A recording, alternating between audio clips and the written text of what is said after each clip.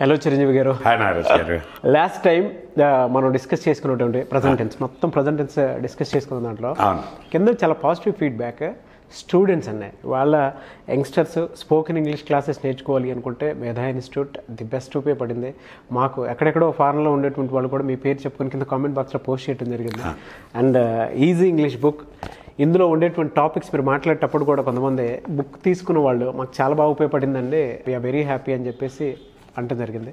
మీకు ఎవరికైనా సరే మినిమం నాలెడ్జ్, మీరు ఇంగ్లీష్లో ఏదైనా వొకాబులరీ డెవలప్ చేసుకోవాలనుకున్నా, టెన్సెస్ నాలెడ్జ్ కానివ్వండి, ఏదున్నా సరే మీరు మాట్లాడటం కానీ రీడింగ్ స్కిల్స్ కానీ ఏదైనా పెంచుకోవాలి అనుకున్నటువంటి వాళ్ళు స్పోకెన్ ఇంగ్లీష్ బుక్ మీకు చాలా బాగా ఉపయోగపడుతుంది. కావాలనుకున్నటువంటి వాళ్ళు స్క్రీన్ మీద కనిపిస్తున్న నెంబర్కి మీరు వెంటనే సంప్రదించి తీసుకోవచ్చు. అయితే ఈ బుక్లోనే కొన్ని టాపిక్స్, ఎందుకంటే కొంతమంది తీసుకొని ఉన్నారు కాబట్టి వాళ్ళకు ఉపయోగపడే విధంగా తీసుకుందాం ఉండే. లాస్ట్ టైం ప్రజెంట్ టెన్స్ గురించి మాట్లాడుకున్నాం, పాస్ట్ టెన్స్ గురించి మాట్లాడుకుందాం. ఎలా మెయిన్గా మనకు తెలిసిందే ఇంగ్లీష్లో 3 టెన్సెస్ ఉంటాయి బేసిక్గా. ఒకటి ప్రజెంట్ టెన్స్, ఒకటి పాస్ట్ టెన్స్, ఒకటి ఫ్యూచర్ టెన్స్. అయితే ఒక్కొక్క టెన్స్లో మళ్ళీ సబ్ టెన్సెస్ ఉంటాయి. 4, ప్రజెంట్లో 4, పాస్ట్లో 4, ఫ్యూచర్లో 4 ఉంటాయి. అయితే ఈ వీడియో చూస్తున్న వాళ్ళకి చెప్పదలుచుకుంది ఏంటంటే, మీరు ఈ 12 టెన్స్లు అన్నీ పర్ఫెక్ట్గా నేర్చుకోవాలి అనుకోవాల్సిన అవసరం లేదు. బేసిక్గా ప్రజెంట్ అంటే ఏంటి అనేది ఒక చిన్న అవగాహన, పాస్ట్ ఏంటి, ఫ్యూచర్ ఏంటి, ఈ మూడిట్లో తప్పు లేకుండా కొన్ని బేసిక్స్ విషయంలో తప్పులు చేయకుండా మాట్లాడడం నేర్చుకుంటే ఎవరైనా ఈజీగా మాట్లాడేప్పుడు ఉంటుంది. ఎందుకంటే టెన్సెస్ అనేవి మన ఇంగ్లీష్ లాంగ్వేజ్ యొక్క ఫ్లోని డిసైడ్ చేస్తూ ఉంటుంది. Okay okay. సో ఈ క్రమంలో ఈరోజు మనం పాస్ట్ కనుక తీసుకున్నట్లయితే, పాస్ట్లో ఎప్పుడు కూడా గుర్తుపెట్టుకోండి, పాస్ట్ అంటే అది 1 minute క్రితం కూడా పాస్ట్ అవుతుంది. మీకు ఎప్పుడైనా సరే పాస్ట్ అవుతుంది అంటే జరిగిపోయిన పని. ఈ పాస్ట్ టెన్స్ ఎప్పుడైనా చెప్పాలి అంటే బేసిక్గా మనకు ఒక వర్బ్కు ఉండే ఫార్మ్స్ ఏంటో 5 ఫార్మ్స్ తెలియాలి. ఓకే. జనరల్గా ఇంగ్లీష్లో ప్రతి వర్బ్కు కూడా 5 ఫార్మ్స్ ఉంటాయి.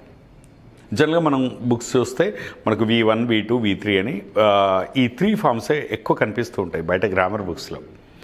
కానీ ఈ వర్బ్ 1, వర్బ్ ఫార్మ్ 2, వర్బ్ 3 అని నేర్చుకోవడం వల్ల మళ్ళీ సెంటెన్స్ ఫార్మేషన్కి వచ్చేసరికి థర్డ్ పర్సన్ సింగులర్తో కానీ సెంటెన్స్ ఫార్మేషన్ చేస్తున్నప్పుడు ఈ వర్బ్ 1లో చేంజెస్ చేయాల్సి వస్తూ ఉంటుంది. ఓకే. ప్రాబ్లం లేకుండా ఉండడానికి మనం ఏంటంటే ప్రతి వర్బ్ని మ్యాక్సిమం ఎన్ని రకాలుగా వాడతారనే ఆస్పెక్ట్లో తీసుకుంటే వర్బ్కి 5 ఫార్మ్స్ ఉంటాయి. ఓకే. మనకు బేస్ ఫామ్ అని, base form for he she it అని, అంటే ఎక్స్క్లూజివ్గా థర్డ్ పర్సన్ సింగులర్ కోసం ఒక వర్బ్ ఫామ్. ఆ తర్వాత వచ్చేది పార్టిసిపుల్ ఫామ్ అని ఉంటుంది, దాన్ని మనం ఐఎన్జీ ఫామ్. ఈ పార్టిసిపుల్, ఈ టెర్మినాలజీ అంత కన్ఫ్యూజన్ ఉంటుంది కాబట్టి ఆ ఫామ్ ఎప్పుడు ఐఎన్జీ అని అక్షరాలతో ఎండ్ అవుతుంది కాబట్టి ఐఎన్జీ ఫామ్ అంటాం. సో బేస్ ఫామ్ ఉంటుంది, base form for third person singular ఉంటుంది, ఐఎన్జీ ఫామ్ ఉంటుంది. నెక్స్ట్ పాస్ట్ టెన్స్ ఫామ్ ఉంటుంది, పాస్ట్ పార్టిసిపుల్ ఫామ్ ఉంటుంది. చాలామంది కన్ఫ్యూజ్ అయ్యేది ఈ past tense form, past participle ఫామ్లో కన్ఫ్యూజ్ అవుతూ ఉంటారు. ఈ కన్ఫ్యూజన్ లేకుండా మనం ప్రతి వర్బ్కి 5 ఫార్మ్స్ ఉంటాయి. అందులో 4th ఫామ్లో ఉన్న వర్బ్ని వాడాలి. ఏదైనా సరే ఒక పనిని చేశాను, ఆ పని అయిపోయింది, నేను పలానా పని చేశాను అని చేసినటువంటి పని గురించి చెప్పాలి అనుకునే వాళ్ళు బేసిక్గా వర్బ్కు ఉండే పాస్ట్ టెన్స్ ఫామ్ ఏంటో తెలియాలి. ఈ పాస్ట్ టెన్స్ ఫామ్ తెలిస్తే ఇంక వాళ్ళకి ఎప్పుడు కూడా పాస్ట్ యాక్షన్స్తో ఇబ్బంది ఉండదు. ఓకే. సో ఏదైనా ఒక పనిని చేశాను అంటే పాస్ట్ టెన్స్ ఫామ్తో చెప్పాలి. ఫర్ ఎగ్జాంపుల్, ఇప్పుడు నేను లర్న్ అనే ఒక పదం తీసుకున్నాను, దానికి 2nd form learns, 3rd form learning, 4th form learned అనొచ్చు, లేదా లర్న్డ్ అని కూడా అనొచ్చు. మళ్ళీ 5th ఫామ్ లర్న్డ్ అనొచ్చు, లర్న్డ్ అనొచ్చు. కాబట్టి 4th ఫామ్ 5th ఫామ్లో లర్న్డ్ అనేది మనం ఎక్కువ వాడుతూ ఉంటాం, బ్రిటిష్ ఫామ్. అదే అమెరికన్ అయితే లర్న్డ్ అనే దాన్ని ప్రిఫర్ చేస్తూ ఉంటారు. సో ఈ ప్రతి వర్బ్కి పాస్ట్ టెన్స్ ఫామ్ ఏంటో తెలిసినప్పుడు మనకు ప్రాబ్లం ఉండదు. ఓకే. ఫర్ ఎగ్జాంపుల్, ఇప్పుడు నేను ఇక్కడికి వచ్చాను అని చెప్పాలి, కమ్ అని రావడానికి కమ్ అంటాం. కమ్ అనే దానికి పాస్ట్ ఫామ్ ఏంటి అనేది మనకు తెలిస్తే చాలండి. సింపుల్గా నేను వచ్చాను, ఐ కేమ్, సరిపోయింది. ఐ కేమ్, నేను వచ్చాను. ఇంకా దీనికి 100 పదాలు అక్కర్లేదు, ఇంకేం అక్కర్లేదు. ఇప్పుడు నేను లైక్ మీతో మాట్లాడాను నిన్న, ఐ స్పోక్, మాట్లాడాను, 2 పదాలు. నేను చేశాను, నేను చూశాను, ఐ సా అంటే సి అనే పదానికి past tense form saw, I saw. నేను అడిగాను, ఐ ఆస్క్డ్. ఇలా వర్బ్ని పాస్ట్ టెన్స్ ఫామ్లో వాడుతూ ఉండాలి. అంతే. అయితే కొన్ని సందర్భాల్లో మనకు ఈ పాస్ట్ యాక్షన్స్ గురించి చెప్తున్నప్పుడు ఏమవుతుంది అంటే పాస్ట్ వర్బ్ తెలియదు. పాస్ట్ వర్బ్ తెలియకపోవచ్చు ఒకటి. ఇప్పుడు పాస్ట్ వర్బ్లో కన్ఫ్యూజన్ కూడా ఉండొచ్చు. అంటే ఫర్ ఎగ్జాంపుల్ మనకు ఇంగ్లీష్లో కొన్ని అన్చేంజబుల్ వర్బ్స్ అని ఉంటాయి. ఇప్పుడు కట్ ఉంది. కట్ అంటే దానికి పాస్ట్ టెన్స్ ఫామ్ ఏంటి? కట్. అంతే. మళ్ళీ పాస్ట్ పార్టిసిపుల్ కూడా cut. Put put put, bet bet bet, set set set, let let let, ఇలా కొన్ని పదాలు ఉంటాయి. ఇది పాస్ట్ టెన్స్లో అలాగే ఉంటాయి, పాస్ట్ పార్టిసిపుల్ ఫామ్లో ఉంటాయి, బేస్ ఫామ్లో అలాగే ఉంటాయి. సో అలాంటప్పుడు మనకి ఇది పాస్టా ప్రజెంటా అనేది ఎదుటి వాళ్ళకి కన్ఫ్యూజన్ వస్తూ ఉంటుంది. సో ఆ కాంటెక్స్ట్లో మనం ఏం చేస్తామంటే సాధారణంగా టైం రెఫరెన్స్ ఇస్తూ ఉంటాయి. ఎస్టర్డే అని, టుడే అని, టుమారో అని. ఈ టైం రెఫరెన్స్ బేస్గా చేసుకుని పాస్టా ప్రజెంటా తెలుస్తుంది. కానీ టైం రెఫరెన్స్ ఇవ్వకుండా కూడా మనం చెప్పాలంటే అప్పుడు ఏం చేయొచ్చు అంటే మనకు డిడ్ అనే ఒక హెల్పింగ్ వర్బ్ ఉంటుంది. Do forms. Do ఫార్మ్స్లో did. Did అంటే చేశాను. ఏం చేశాను అంటే ఈ డిడ్ తర్వాత వచ్చే వర్బ్ ఏదైతే ఉందో అది బేస్ ఫామ్లో ఉండాలి. మళ్ళీ డిడ్ తర్వాత పాస్ట్ టెన్స్ ఫామ్లో ఉన్న వర్బ్ వాడకూడదు. డిడ్ తర్వాత వచ్చే వర్బ్ బేస్ ఫామ్లో ఉంటే ఆ వర్బ్ ఏ పని అయితే తెలియచేస్తుందో ఆ పనిని చేశాను అని వస్తుంది. ఫర్ ఎగ్జాంపుల్ ఇప్పుడు సి అంటే చూడడం కదా. సి పాస్ట్ వర్బ్ ఏంటి? సా. ఇప్పుడు అది సా అంటే నేను చూశాను. ఇప్పుడు సి అనే పదానికి కనుక నీకు సా అనే పదం తెలియదు అనుకోండి, పాస్ట్ వర్బ్ తెలియదు అనుకోండి, సింపుల్గా I did see. I did see అంటే ఇక డిడ్ వాడడం ద్వారా చేశాను అని వస్తాయి. ఏం చేసావు? సి, చూడడం అనే పని చేశాను. ఐ డిడ్ సీ, నేను చూశాను. ఇప్పుడు ఐ కేమ్ హియర్. కేమ్ అన్నాను కదా. కమ్ అనే వర్బ్కి పాస్ట్ ఫామ్ కేమ్ అనే విషయం నీకు తెలియాలి. అది తెలియనప్పుడు I did come. Did come is equivalent to came. So ఇలా గుర్తుపెట్టుకోవాలండి. Did see is equivalent to saw. Did come is equivalent to came. Did play is equivalent to played. Did win is equivalent to won. ఇలా past వర్బ్తో చెప్పచ్చు past యాక్షన్స్ని. Past verb తెలియనప్పుడు did అనే helping verb తీసుకొని దానికి base ఫామ్ని add చేయడం ద్వారా కూడా చెప్పచ్చు. I did see a movie. I did ask a question. I did learn English. I did express my views. ఇలా డిడ్తో కూడా చెప్పచ్చు. అయితే ఈ డిడ్ అనేది ఎప్పుడు వాడచ్చు అంటే పాస్ట్ వర్బ్ తెలియనప్పుడు. ఎప్పుడు కూడా one word is better then two words కదా. డైరెక్ట్ పాస్ట్ వర్బే వాడుకోవాలి. కానీ అది తెలియనప్పుడు మాత్రమే, అది కన్ఫ్యూజింగ్గా ఉన్నప్పుడు మాత్రమే డిడ్ తీసుకోవాలి. ఇది ఒక ఆప్షన్. ఇంకొక సందర్భంలో కూడా డిడ్ తీసుకుంటా. ఎలా తీసుకుంటాం అంటే కొన్ని పనులు మనం ఏదైనా ఒక పని చేసినప్పుడు, ఇప్పుడు ఐసా నేను అన్నాను yesterday I called you mister Nagaraj అన్నాను. నేను మీకు కాల్ చేశాను నిన్న. మీరు నమ్మట్లేదు. సార్ మీరు నాకు చేశారా? చేయలేదు సార్ మీరు అన్నాడు. లేదు. అప్పుడు నేను దాన్ని పర్టికులర్గా చెప్తాను. లేదు నేను చేశాను నాగరాజ్ మీకు అంటాను. అప్పుడు I did call you. Here I'm giving emphasis. నాకు పాస్ట్ వర్బ్ తెలుసు కాల్డ్ అనేది. అవునవును. కానీ మీది ఎంఫసిస్ చేసి చెప్పడానికి I did call you, you check your phone అంటాను. వర్బ్ ఫామ్ 2 వాడిన తర్వాత మళ్ళీ 1 అంటే వర్బ్ ఫామ్ 4th ఫామ్ అండి. ఇది పాస్ట్ టెన్స్ ఫామ్ వాడాలి. లేదంటే డిడ్ అనే హెల్పింగ్ వర్బ్ తీసుకొని బేస్ ఫామ్ అంటే ఫస్ట్ ఫామ్ వర్బ్ యొక్క వర్బ్ 1 అంటాం కదా, వర్బ్ యొక్క బేస్ ఫామ్ అయితే తీసుకోవాలి. అదే సార్, అంటే పాస్ట్ టెన్స్ లో డిడ్ అని వాడిన తర్వాత దాని తర్వాత మళ్ళీ base form present tense form లో తీసుకోవాలి. I did call you yesterday. ఇప్పుడు నేను అన్నాను నేను మిమ్మల్ని నిన్న అక్కడ చూశాను అన్నాను. Yesterday I saw you oh there. I saw you అన్నాను. మీరు నన్ను ఎక్కడ చూసాను సార్, మీరు చూడలేదన్నారు. No man, I did see you. I did see you అంటే నేను ఖచ్చితంగా చెప్తున్నాను. So when you want give emphasis, when you want give stress upon, when you want say something giving some particular reference to it, then use the helping object. కొంతమంది రెండు past tense లోనే వాడేస్తారు. I did saw you అది అలా వాడేస్తూ యాక్చువల్గా అది వాడిన తర్వాత మళ్ళీ పాస్ట్ అది చాలా మంది చేస్తూ ఉంటారు. అయితే అది ఎందుకు వస్తుందో కూడా చెప్తానండి. జనరల్గా అయితే మనం ఇండియాలో కానీ గ్రామటికల్ కానీ రాసేప్పుడు ఎప్పుడు ఇలాగే రాయాలి. అయితే డిడ్ సా అనేది ఇప్పుడు కొంచెం ఆస్ట్రేలియా అలాంటి కంట్రీస్లో న్యూ ట్రెండ్ అనమాట. Double past. అది ఓన్లీ స్పోకెన్ ఇంగ్లీష్లో వాడుతున్నారు. అంటే ఇప్పుడు డబుల్ పాస్ట్ అనేది గ్రామర్తో సంబంధం లేకుండా స్పోకెన్ ఇంగ్లీష్లో ఈజీగా మెసేజ్ని కన్వే చేయడానికి వాళ్ళు ఎలా చెప్తున్నారంటే ఆ డిడ్ అనగానే ఎదుటివాడికి అది పని అయిపోయింది అని ఎస్టాబ్లిష్ అవుతుంది. తర్వాత వర్బ్ ఏ ఫామ్లో ఉన్నా కూడా ప్రాబ్లం లేదన్నట్టు I did chia, I did సా అనేది పట్టించుకో, I did saw you, I did told you, double past. ఇది కానీ అది కానీ ఏదో ఒకటి అర్థమవుద్ది అనే కాంటెక్స్లో అలా వాడుతున్నారండి. యాక్చువల్గా అదైతే గ్రామటికల్గా మనం వాడట్లేదు, spoken English it goes. So ఇలా మనం పాస్ట్ యాక్షన్స్ చెప్పచ్చు. ఈ పాస్ట్ యాక్షన్స్ చెప్తున్నప్పుడు ఇంకా చాలామంది కన్ఫ్యూజ్ అవుతూ ఉంటారు. ఎలా, ఇప్పుడు I have seen a movie అన్నాను, నేను ఒక సినిమా చూశాను ప్రజెంట్ పర్ఫెక్ట్ టెన్స్లో, లాస్ట్ క్లాస్లో నేర్చుకున్నాం.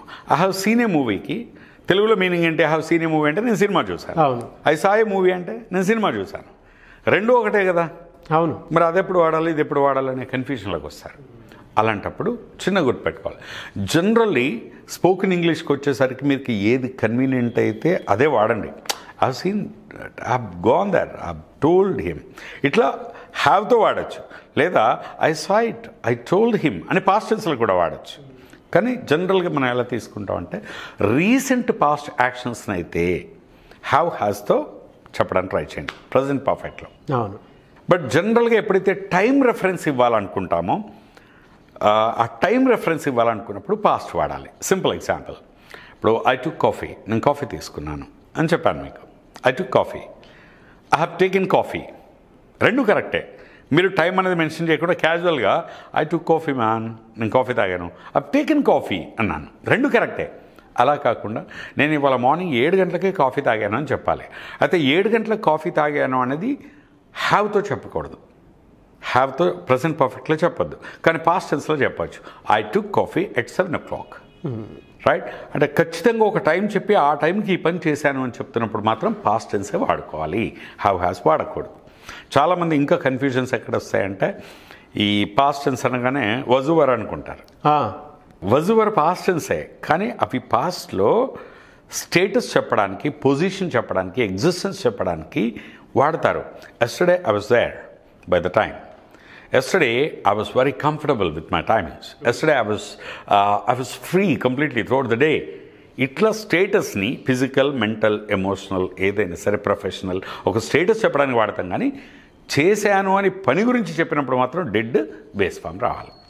సో అందుకే ఈ వజ్ వరకు కన్ఫ్యూజ్ అవ్వద్దండి. ఎనీహౌ ఈ వజ్ వర్ నెక్స్ట్ క్లాస్లో చెప్తాను. ఇప్పుడు పాస్ట్ టెన్స్లో సింపుల్ పాస్ట్ టెన్స్ అన్నప్పుడు డైరెక్ట్గా పాస్ట్ వర్బ్తో చెప్పాలి, లేదా డెడ్ ప్లస్ బేస్ ఫామ్ తీసుకోవాలి. డెడ్ వచ్చిన తర్వాత మళ్ళీ పాస్ట్ వర్బ్ అనేది వాడకూడదు. ఈ పాస్ట్ టెన్స్లో మన కీవర్డ్స్ ఏంటంటే కొన్ని వర్డ్స్ గుర్తుపెట్టుకోవాలి. ఎస్టర్డే, లాస్ట్ వీక్, అంటే లాస్ట్ అనేది గుర్తుపెట్టుకోవాలి, last week, last month, last year ఎప్పుడైనా.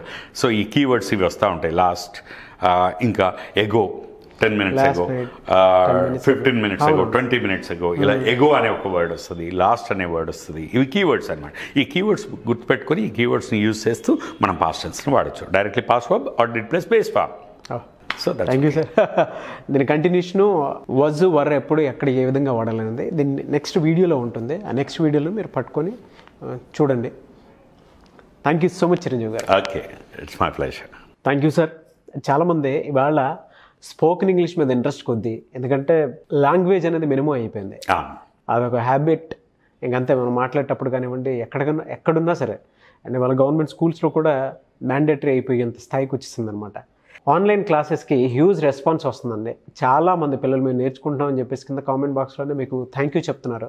Thank you so much Chiranjeevi గారు. ఈ బ్యాచ్ మాకు చాలా బాగా ఉపయోగపడుతుంది. అండ్ స్పోకెన్ ఇంగ్లీష్లోనే కొంత బాడీ లాంగ్వేజ్ గురించి కూడా, కమ్యూనికేషన్ స్కిల్స్ కూడా నేర్పుతున్నారు మీరు. వీఆర్ వెరీ హ్యాపీ అని చెప్పేసి అంటూ ఉన్నారు. అండ్ ముఖ్యంగా ఈ బుక్ సార్, చాలామంది బుక్ తీసుకున్న వాళ్ళు మాకు చాలా బాగా ఉపయోగపడింది, అండ్ మేము ఒక్కొక్కటి వొకాబులరీ డెవలప్ చేసుకుంటాం ఇందులో నుంచి అని చెప్పేసి అంటూ ఉన్నారు. సో మీకు ఎవరికైనా కావాలి అనుకుంటే, ఈ బుక్ని మీరు తీసుకోవాలి అనుకుంటే, ఈజీ ఇంగ్లీష్ బుక్ని స్క్రీన్ మీద కనిపిస్తున్న నెంబర్కి మీరు సంప్రదించవచ్చు, బుక్ని తీసుకోవచ్చు. ఎందుకు అని అంటే వాళ్ళు చాలామందికి ఉపయోగపడే బుక్ ఇది. మినిమం బేసిక్స్ నాలెడ్జ్ అయినా సరే, ఒక్కొక్క పదాలు నేర్చుకోవాలనుకునేటువంటి వాళ్ళైనా సరే, ఇంట్లో 2-3 కావాల్సిన వాళ్ళైనా సరే తీసుకోవచ్చు. ఆ విధంగా దీన్ని తెలుగు టు ఇంగ్లీషు దాన్ని పర్ఫెక్ట్గా రాయటం జరిగింది. అండ్ అందరికీ ఉపయోగపడే విధంగా కామన్ ఎగ్జాంపుల్ ఇవ్వటం జరిగింది. ఆసక్తి కలిగిన వారు ఎవరైనా సరే ఇటువంటి ఇంగ్లీష్ బుక్ని మాత్రం తీసుకోవచ్చు. అయితే ఆన్లైన్ క్లాసెస్ ఇంకా ఎప్పుడు ఉండొచ్చు అనేది ఇటువంటి విషయాన్ని అడుగుతున్నారు. ఎప్పుడు ఉంటుంది సార్ ఆన్లైన్ క్లాసెస్? ఆల్రెడీ ఇప్పుడు మనం 3-4 బ్యాచెస్ స్టార్ట్ చేసామండి. అన్ని బ్యాచెస్ రన్నింగ్లో ఉన్నాయి, కాకపోతే అందులో అడ్మిషన్స్ అన్నీ ఫుల్ అవ్వడంతో ఆ బ్యాచెస్ ఆపేసాం. ఇప్పుడు మళ్ళీ నెక్స్ట్ మంత్ అంటే ఇప్పుడు December 1st మళ్ళీ కొత్త బ్యాచెస్ ఒక 4 బ్యాచెస్ స్టార్ట్ చేస్తున్నాం. అంటే కొందరికి మార్నింగ్ కన్వీనియంట్ ఉంటుంది, ఈవినింగ్, అందుకే మార్నింగ్, లేట్ నైట్, మధ్యాహ్నం డిఫరెంట్ టైమింగ్స్లో బ్యాచెస్ ఫామ్ చేస్తున్నాం. ఎవరైతే ఇంట్రెస్ట్ ఉందో December 1st కొత్త బ్యాచెస్ స్టార్ట్ అవుతున్నాయి. అంటే మనం లిమిటెడ్ స్ట్రెంత్నే తీసుకుంటున్నాం, మీకు తెలిసిందే. కాబట్టి ఏ బ్యాచ్కి కావాలన్నా ముందుగానే వాళ్ళు ఫోన్ చేసి రిజిస్టర్ చేసుకుంటే ఆ బ్యాచ్కి అడ్మిషన్ తీసుకోవచ్చు. December 1st కండి. So December 1st online class అయితే ఉంటుంది, ఒక బ్యాచ్ స్టార్ట్ అవుతుంది. ఏ బ్యాచ్ మీకు కావాలనుకుంటే ఆ బ్యాచ్లో మీరు ఖచ్చితంగా ఇంగ్లీష్ నేర్చుకుందాం అనుకున్నటువంటి వాళ్ళు, న్యూ ఇయర్లో మీ లైఫ్ స్టైల్ని మీరు మార్చుకుందాం అనుకున్నటువంటి వాళ్ళు, చాలా ఇంపార్టెంట్. ఎందుకంటే ఒక టైమింగ్ పెట్టుకుని నేర్చుకోవడానికి అవకాశం ఉండేటువంటి స్లాట్ అది. ఆసక్తి కలిగిన వారు ఎవరైనా సరే జాయిన్ అవ్వచ్చు. But thank you so much అండి, ఎందుకంటే ఆన్లైన్ క్లాస్కి హ్యూజ్ రెస్పాన్స్ వస్తుంది, చాలామంది పాజిటివ్ ఫీడ్బ్యాక్ ఇవ్వడం జరిగింది. Thank you sir. Thank you. చూసారు కదండి వీడియో. ఈ వీడియోపై మీ అభిప్రాయాన్ని కామెంట్ బాక్స్లో పోస్ట్ చేయండి. ముఖ్యంగా మీరు కనుక ఆన్లైన్ ఆఫ్లైన్ స్పోకెన్ ఇంగ్లీష్ క్లాస్కి సంబంధించిన డీటెయిల్స్ కావాలి అనుకుంటే స్క్రీన్ మీద కనిపిస్తున్న నెంబర్ సంప్రదించవచ్చు. ఒకవేళ మీకు ఆల్రెడీ మేము కొంత ఇంగ్లీష్ డెవలప్ చేసుకుందాం అనుకున్నటువంటి వాళ్ళు, బుక్ ఉంది, బుక్లో చాలా డీటెయిల్స్ ఇవ్వడం జరిగిందనమాట. అది కూడా సబ్జెక్ట్ వైజ్ ఉంటుంది. టెన్సెస్ కానివ్వండి, పార్ట్స్ ఆఫ్ స్పీచ్ కానివ్వండి, యాక్టివ్ ప్యాసివ్ వాయిస్లు కానివ్వండి, ఏది ఉన్నా సరే మీరు ఒక మినిమం నాలెడ్జ్ గెయిన్ చేసుకోవాలి అనుకుంటే ఇటువంటి బుక్ చాలా ఉపయోగపడుతుంది. మీరు కొన్ని బుక్స్ చూసినా కూడా మీకు కొన్ని విషయాలు అర్థం కావు. బట్ ఇందులో ఏంటంటే తెలుగు టు ఇంగ్లీషు ఒక్కొక్క పదాలు నేర్చుకోవడానికి, వొకాబులరీ డెవలప్ చేసుకోవడానికి ఉపయోగపడే విధంగా దీన్ని డిజైన్ చేయడం జరిగింది. సో ఇది చూసుకుంటూ ఆన్లైన్ క్లాస్ కనుక మీరు అటెండ్ అవ్వాలి అనుకున్నా ఖచ్చితంగా మీకు ఉపయోగపడుతుంది.